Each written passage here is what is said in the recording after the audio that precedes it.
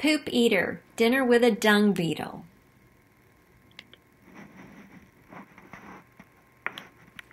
Did you know bugs eat poop? That's right. These are called dung beetles. Dung beetles are in a group of beetles called Scarabaeidae. When you pronounce this, it sounds like Scarabaeidae, but please don't scare bees because they might be scared of you and sting. Dung beetles help keep our ecosystem clean. If we didn't have dung beetles to eat poop, then we would be walking around in a stinky mess with lots of flies because flies like poop too. We have a few different kinds of dung beetles in the San Juan Islands. Some are what entomologists call dung rollers. Some are called dung barriers, and all of them are dung eaters. Gross, right? Dung beetles are nature's recyclers. Poop patties.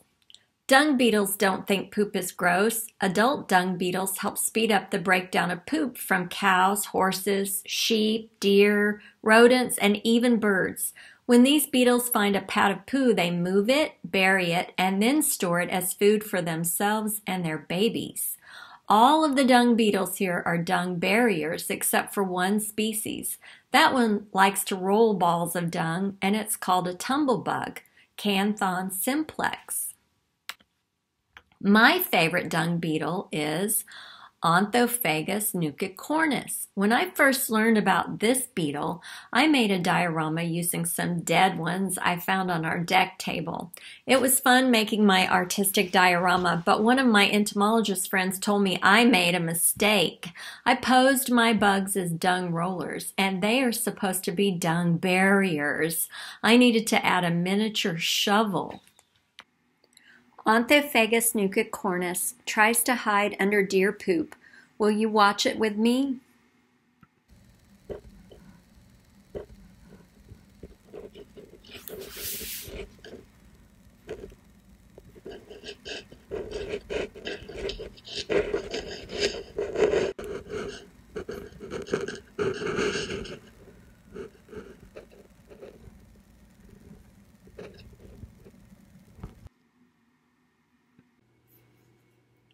Some dung beetles are very small.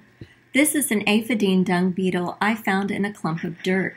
It was smaller than a ladybug. Watch how it flies off at the end of the video.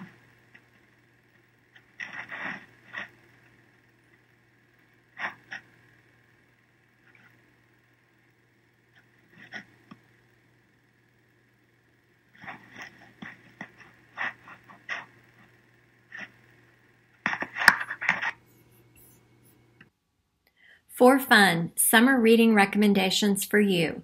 Dung for Dinner, Steve the Dung Beetle on a Roll, and Donnie the Doubtful Dung Beetle. Find them at your local library or bookstore. The end. Thanks for watching.